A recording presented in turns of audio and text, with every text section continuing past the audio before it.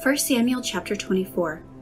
Now it happened, when Saul had returned from following the Philistines, that it was told him, saying, Take note, David is in the wilderness of En-Gedi. Then Saul took 3,000 chosen men from all Israel, and went to seek David and his men on the rocks of the wild goats. So he came to the sheepfolds by the road, where there was a cave, and Saul went in to attend to his needs. David and his men were staying in the recesses of the cave. Then the men of David said to him, This is the day of which the Lord said to you, Behold, I will deliver your enemy into your hand, that you may do to him as it seems good to you. And David arose and secretly cut off a corner of Saul's robe. Now it happened afterward that David's heart troubled him because he had cut Saul's robe.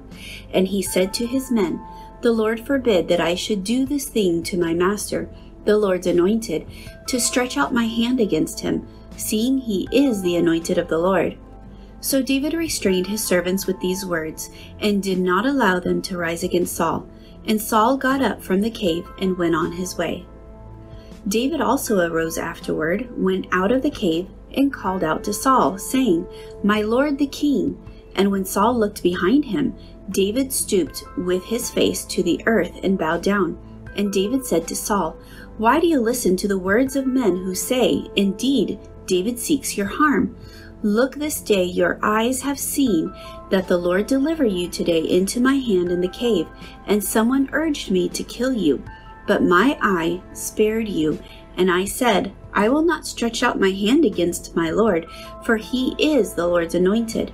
Moreover, my father, see the corner of your robe in my hand, for in that I cut off the corner of your robe and did not kill you.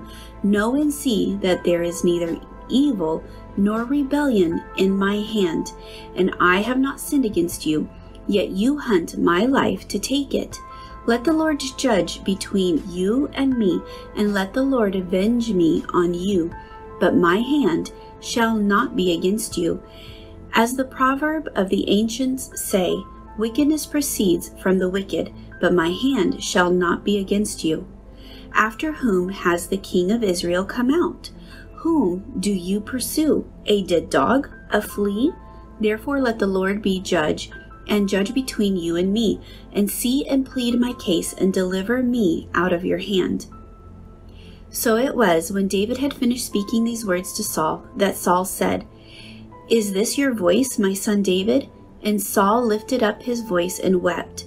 Then he said to David, You are more righteous than I, for you have rewarded me with good, whereas I have rewarded you with evil. And you have shown this day how you have dealt well with me. For when the Lord delivered me into your hand, you did not kill me.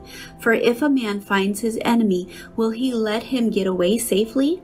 Therefore may the Lord reward you with good for what you have done to me this day. And now I know indeed that you shall surely be king, and that the kingdom of Israel shall be established in your hand.